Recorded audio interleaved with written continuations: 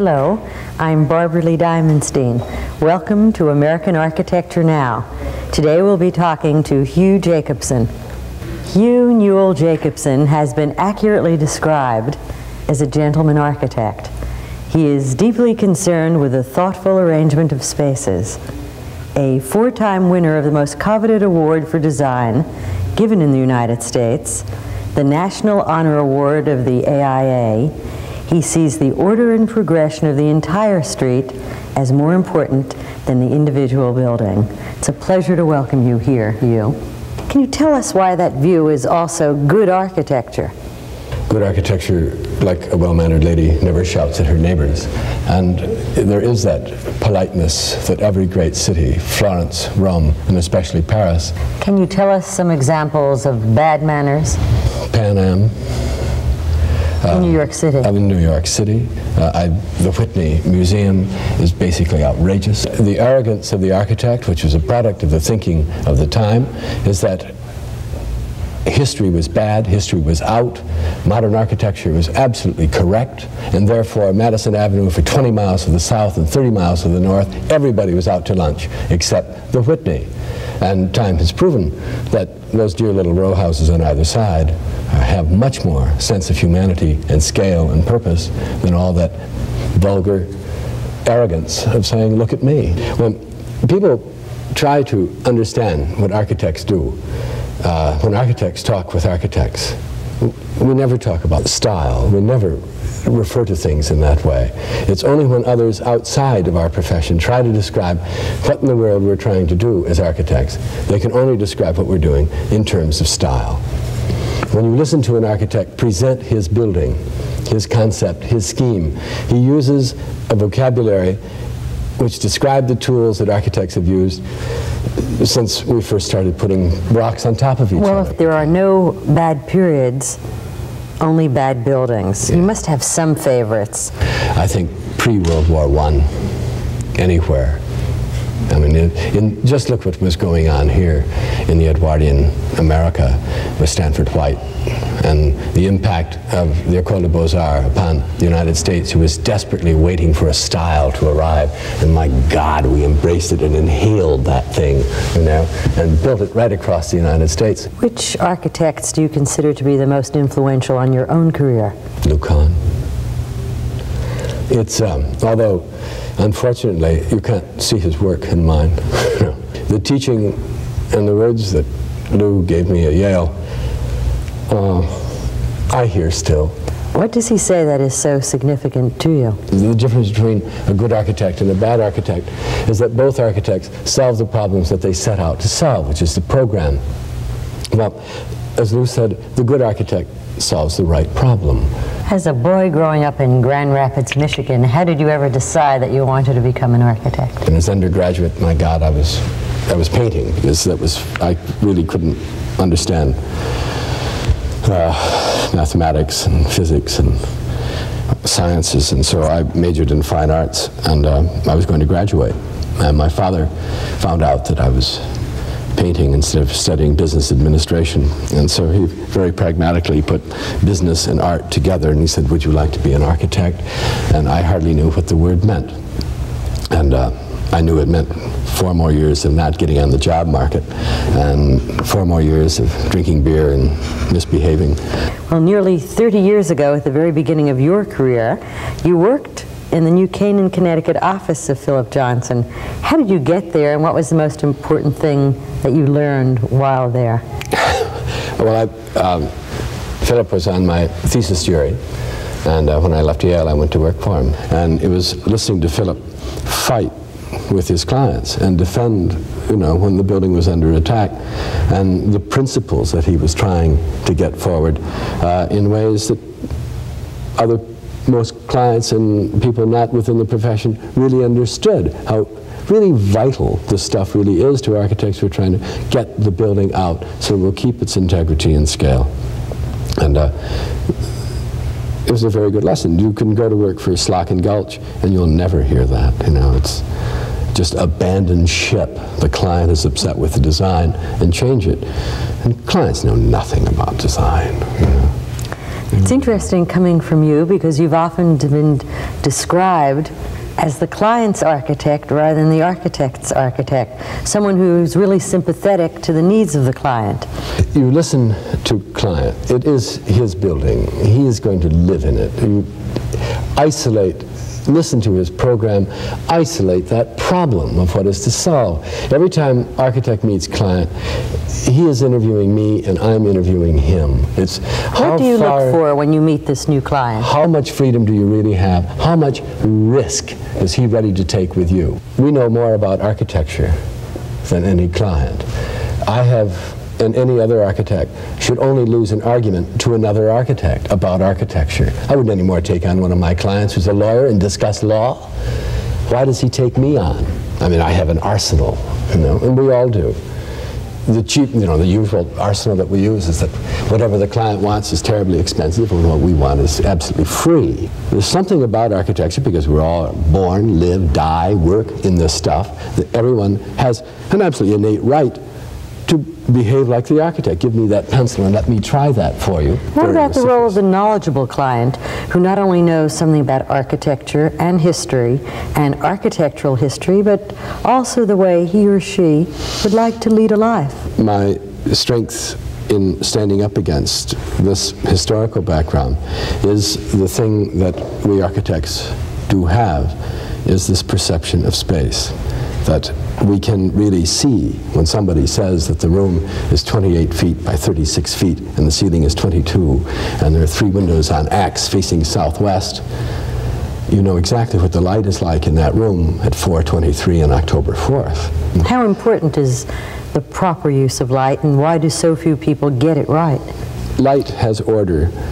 Architecture has order. Glass has integrity into itself, and light has integrity into itself. It is recognizing all of these disciplines within the palette that architecture has, and that the architect has as a tool. I don't think people understand. Most people, that when they come to glass, for an example, think that if you put glass in an opening that it's a void, and that's not understanding the aesthetic of glass. The aesthetic of glass is that sheer, taut tension of reflection that it isn't a void. It's really holding the space on the inside, and that's when Mises' glass buildings came in. They weren't empty spaces. It was, you could feel the volume within. What do you do with light? There really is no particular sequence of events. It's the idea that just because the sun goes down, that the house suddenly becomes schizoid is very wrong. You know, that there is the same integrity of the space must be allowed to exist at night. There's an awful lot of theater in it, and there's an awful lot of theater in very good architecture.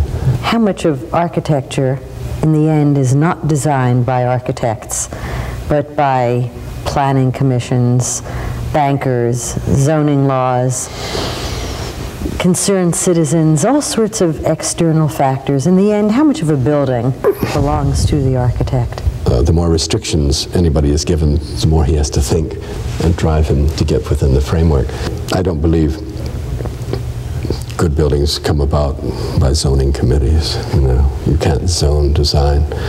Design is strangely unimportant and yet awfully vital. What first sparked your interest in adapting historical forms to new uses? Historical preservation has it's gotten sort of into a bizarre sort of sense now. It's almost a weapon because of that citizens groups use, because of the tremendous egg my profession has laid all over this beautiful green earth. And it used to be when you would see a sign that said, this building coming down, a new building coming up, and say, hot dog, here comes Grand Rapids into the 20th century. And now, unfortunately, it was usually a very good building, or better than what they'd pulled down. And now, when you see that sign, you know what's going to follow. The odds are it's going to be infinitely worse than the one they're taking down. So historic preservation groups and landmarks commissions, of which I was on in Washington for 5 years, we use it as a weapon. We're saving buildings that for God's sake ought to be torn down.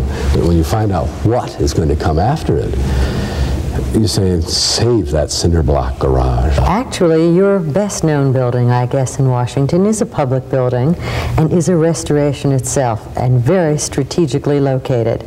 I'm referring, of course, to the conversion of the old Corcoran Gallery, designed by James Renwick, that you adapted into the Renwick Gallery of the Smithsonian Institution. Old buildings are saved because you find new uses for them. And the Smithsonian, thank God, found a new use for this. It's a little building of heroic spaces, how he plays with the scale. Doorknobs are up here, sills. I mean, it's always throwing you off balance and leading you into the building, up this incredible stair with like a roll of drums and a salute to the Grand Saloon. Did that question of scale affect later buildings that you've since worked on? Instead of using clapboard this big, I will change the clapboard to that size. I will change the height of the doorknob. I will have no horizontals whatsoever, so that you don't know how tall that window is or how tall the building is until you get something that is measurable to the eye in front of it. And it has helped me a great deal, because when you have a very beautiful site, and the site is usually much prettier without a building. And as Old Man Wright said, never build on the hill, but be of the hill. And so if you take a building, and if you can manipulate the scale so it looks smaller and break up its massing, I think that it's much more polite. How have you been typecast? I was doing houses, you know. Is that fair or accurate? Oh no, it's not fair at all. Less than 40% of my buildings in the past 10 years have been that. But my larger scale buildings have all been abroad, in Egypt and Greece and France, and they're coming out in the mags next month, and so it's going to help me a lot. Now you know, some people think all he does is houses, that's all right. Some people think all he does is historic preservation, that's okay. But by the standards of architecture, you're still such a young man that this is your developmental stage. Why do I love thee? Until recently, I guess until 1976, you served on Washington's Landmarks Committee for the Commission of Fine Arts and the National Capital Planning Commission. You're also the editor of a guide to the architecture of Washington. Won't you help us for a moment and tell us what, by your lights, are the architectural treasures of Washington, D.C.? The fun that we had in the book, and I think the importance of the guide, or at least the first edition, were the buildings that we left out. You know, we did not include the Jefferson Memorial. Why not? Well, when that building was built, there was a tremendous controversy, and if you look at it, it is perhaps the weakest thing that John Russell Pope ever did. Wright referred to it as a comfort station, in which the best-dressed man in town was in the statue. The thing, there was such noblesse on my part. I didn't run any of my own work, but then again, in 1965, I didn't have much to show, so it was a lot different. How do you think the city has evolved, and how would you evaluate it architecturally speaking? There's a great deal of developer money that's moving in, and a far, far lower quality of architects. The best architects in this country have very little evidence to show in our capital, which is outrageous. Lucan never built a building there. You know, Frank Lloyd Wright never built a monumental building there. Based in Washington, have you had the desire to do much work there, either privately or for the federal government? Oh, sure. There are building sites and commissions and challenges and immortality that anyone would love to. It's a clear day and a fast track.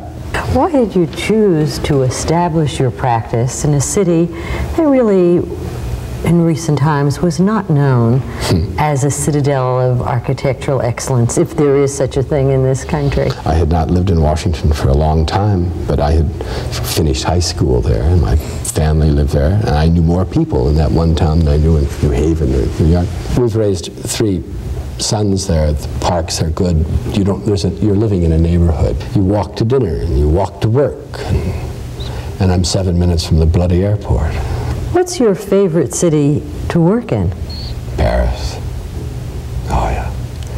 I mean, if I could speak French, I mean, I speak French like Tarzan, but if I could speak French, I would most certainly, I'd live in Paris. I really would. Soon after this program, you leave for Moscow. What is your project? Moscow, Paris, and Greece. Why don't we take those 3 cities and at least tell us what you're doing there, architecturally speaking? In Moscow, the American ambassador lives in a 19th century house, and I am bringing that thing up to date. We're lighting it and doing interiors and generally rehabbing the building. It's a remarkably good building, neoclassic, almost what we would call it more federal than anything else, barrel vaults. In Paris, we're completing a $9 million renovation of the L'Hôtel Talleyrand. In Greece, we just completed an 850-seat theater. Greece, I got those villas, they just fell out of the sky. I don't know. I asked them how they found me. I said, oh, you've seen my theater? It was about a half a mile away. They said, you've built in Greece? Oh. Actually, in addition to being the 4-time winner of the National Honor Award of the AIA, you've won over 76 AIA and Design Awards. You know, you don't get a crit after you leave school. And your client isn't going to crit you. He's bought you. The kids that work with you, they're not going to crit you. And the only crit you get is to trot your work out before your peers. It's the only valid judgment you can get. But the serious ones, all of the good architects, all enter. Every one of them do. In the nearly 30 years that you've been designing houses, how have the needs or the demands of your clients evolved? Something that I'm working on now very strongly is that when I was born, the life expectancy of man was about 50 years old. Now that I'm 53, the life expectancy of man is 85. And by the time I'm 85, it will probably be 100, I hope. And with that, it says that all of our buildings must be designed to take care of very old people. How is that included in your new designs? What have you done differently? Well, I'm suddenly lining, if I have a 2-story house, a 3-story house, or a multi-story anything, I line up closets over each other so you can put in elevators.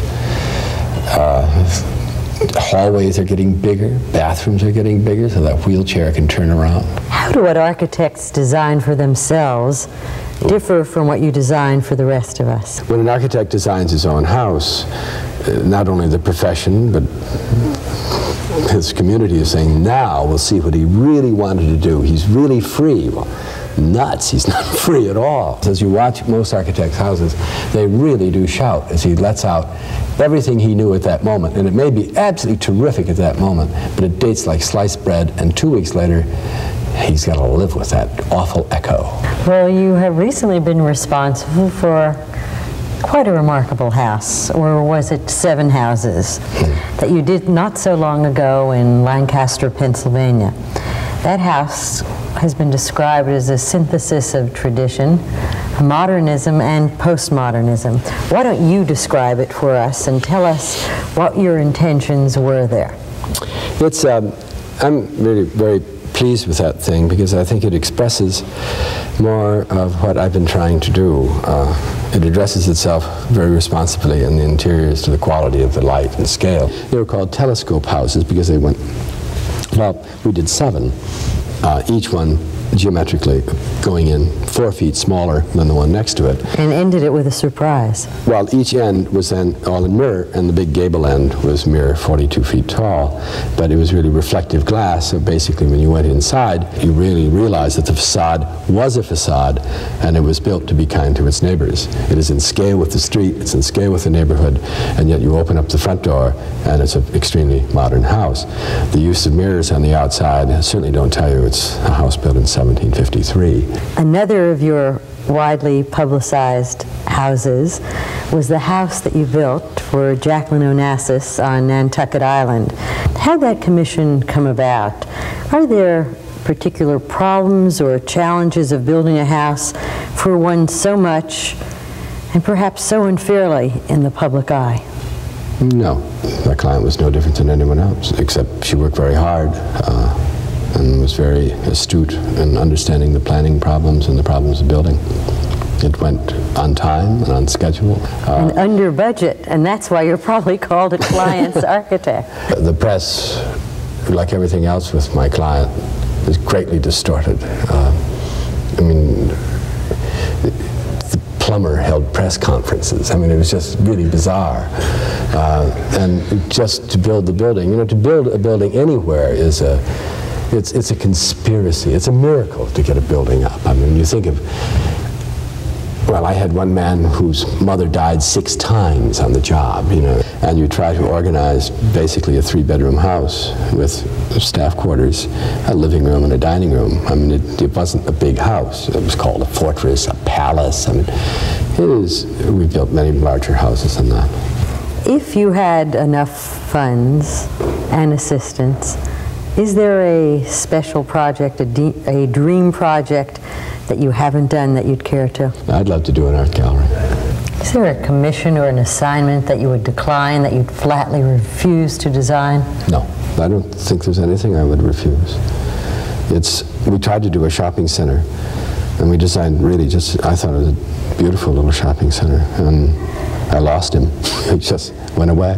Why do you think that was the case? Because it didn't look like the rest of the shopping centers. The guy couldn't understand. So how do you move the client forward? Because I suspect that very often people do get work because the potential client has seen the last project and they really want a repetition of that when you're ready to move on to the next one. Our whole system is based on the profit motive, and a commercial project must make money for that man. That's why he's doing it. But he unfortunately approaches it with, here's one that was a howling success, and don't knock a hit, kid. I want that, and don't screw around with it. And if you can't describe it to him and how it's better than that turkey down the road, you don't deserve the commission, you know. It's how you communicate with a client, and it isn't, you know, people think that design is where the architect sits up in the middle of the night, slaps his forehead and says, "Eureka, I've got it," rushes to the drawing board and sits down and draws it. How does it happen? It is a long, difficult, hard process of question and answer with client. Why do you want to go that way? Why don't we go this way? And describing these spaces as only architects can see them, of the potential of what he can do. But he must tell you of why he wants to go that way, and sometimes his reasons are extremely valid because that's how he makes his money. And if you don't understand that and you build this great big thing and he loses money, you've made a terrible mistake, because they will tear it down or do worse things to it. It's really quite clear that you love your profession. Oh, it's so much fun. I mean, I feel sorry for anybody that's not an architect. I mean, it's the process of putting buildings together and working with men. You know, once you get one of these things up and you walk into it, you can't remember that it began on the back of a barf bag at 31,000 feet. You know, I bet you do a lot of designing in airplanes. There's no telephone, and you do it all up there. And it's from building from this dopey little sketch and moving it on paper. And then sometimes, as in Cairo, 12 years later, they finish the bloody building. What is the biggest surprise you've ever had in designing and watching a building of yours unfold? And when I turn the lights on at night, because after you've worked out all of that lighting and the backlighting and forelighting of trees and things, and you watch that magic happen as it goes around at night, it's always just an exhilarating experience. Then it's the magic surprise. It's when clients will call you 10 years later and say, "We just had 4 people for dinner, and God, it was marvelous." That's better than your fee, you know. Did you ever expect your life to unfold the way it has? Listen, my life is so much better than I ever dreamt it would be as a kid. And all because of this incredible profession that I just stumbled into. If you had it to do over again, what would you do otherwise? Listen to Lou Kahn more. You know, you want to be on that yellow paper all the time, moving it, and pretty soon you've got to stop it and just get the thing up, you know. You've made it all sound easy, and thank you for being so thoughtful and so eloquent. It was a very real pleasure to talk with you. Our thanks to you, Hugh Jacobsen.